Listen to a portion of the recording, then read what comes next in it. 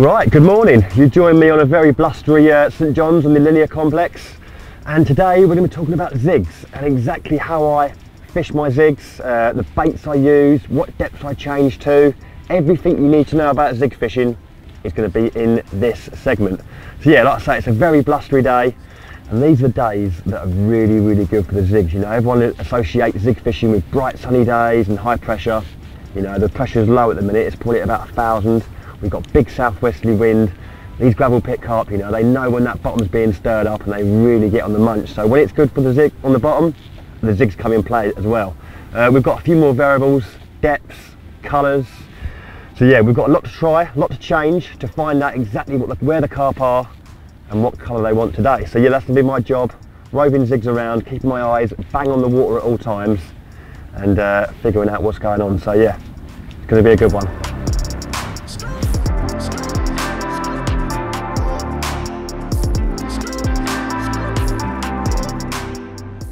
Right, lead setup for zigs. It couldn't be any simpler. There's no lead core, there's no tubing, there's no leaders. It is literally direct main line, straight through to your swivel. I've got a tail rubber, a lead clip, and a quick change swivel, just so when I'm changing my depths, it's a lot easier. Swivel, get that clicked in there. I've got a 3.5 ounce distance lead on, just because it's blustery and I want to get out there. I do like using inline lead as well. When you're playing the fish on inline lead, you don't get this happening. As the fish sort of shake its head, the lead moves around, you can get the head hook pull, but because of the wind today and I'm fishing at sort of 100 yards, distance lead will definitely help me get out there. And as you can see here, I've got quite an extended loop on there, and that's solely because when I get my anti-tangle sleeve in place and it goes into the swivel, I've then got like an extra anti-tangle bit there. It's like a doubled up bit of the zig line. Again, just helps with the anti-tangle purposes. Right, I've got at the minute, it's about 4.5, 5 foot this one, of 12-pound zig line, down to a size 8 mixer hook, a little bit of silicone just to kick it out at the right angle, and I like to fish it with a supple hair. Gives that bait a nice bit of sort of natural movement in the water column, and that's how I fish. Again as well, when you're getting multiple takes on zigs, you'll generally find that this part of the line here, if you had a mono straight through, it kinks. You've got to constantly change your zigs. With a supple hair, you know, if the hook's sharp, that can go straight back out there and I'm getting a few extra bites for the day. A depth of zig as well, it's really important. I've probably got about 10, 11 foot out there, and the fish at the minute, they could be anywhere in the water column, from 2 foot up, all the way up to just under the surface.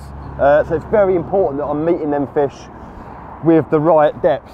So I'm going to be changing them a lot, working out where they are, and when you do work it out, it can get frantic. So hopefully, we'll do that. I'll get this out there and I'll go into depth about hook bait choice as well. So let's get this wrapped up and out there.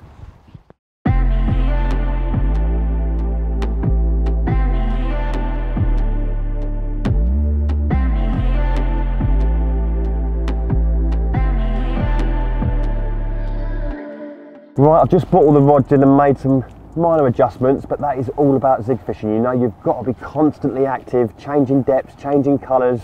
And that's exactly what I've done. I started off on a 4, a 6 and an 8 foot zig. I've brought 2 down to 3 foot and I've kept 1 on 6 foot. I've also changed some hook baits as well. And I started off with the ziggers, and they're brilliant, but they are also very small. And in the summer months and sort of late spring, that's perfect. But they're just waking up from their winter now. And as we know, their eyesight is not as good in the winter. So I want something a bit more sort of in their face. And you can get away with a lot more. You know, it's like surf fishing in the summer. When you first start it, you can get away with big blatant hook baits, but as it progresses and they get caught a few times, you've really got to scale down to sort of nick bites. So you can sort of start playing around with bigger hook baits. Pop-ups, 12mm pop-ups, absolutely perfect. I've got loads of variant colours, and that's what it's about. Pinks, orange, yellows, whites, and I'll be changing them throughout the day to see if I can get that bite. And once I get one bite and I find that depth, I'm sure there'll be a few more as well. So along with pop-ups and colours, smell plays a big part in it as well, and that's where the super sweet liquid comes into its own as well. This stuff is intensely sweet. You put it on your tongue and it really gives you a little kick.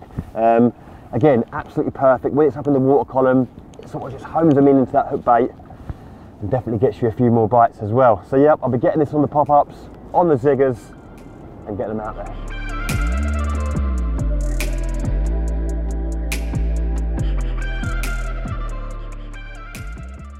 Right, so when zig fishing, it's really important to have a super tight line and direct contact with your lead.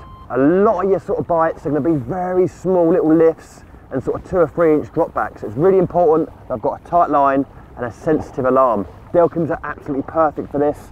They're super sensitive, and when I get a pickup, I know exactly what's going on. So hopefully with me keep changing the depths and stuff, these bobbins will soon be dancing.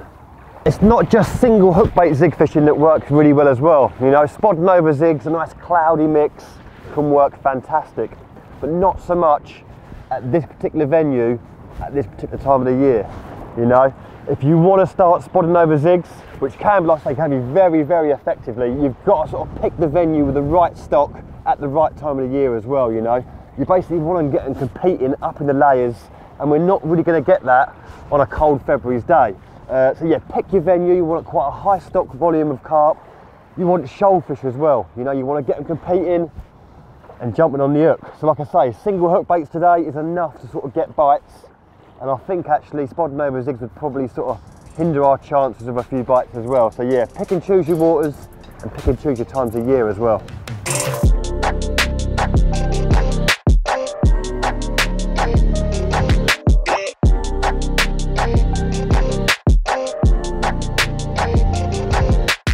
Right, it won't be long until it's dark, and that's when a lot of people take the zigs off. But if you're in the know, you will know that zigs at night can be absolutely devastating, especially them sort of 2 to 3 hours either side of first light.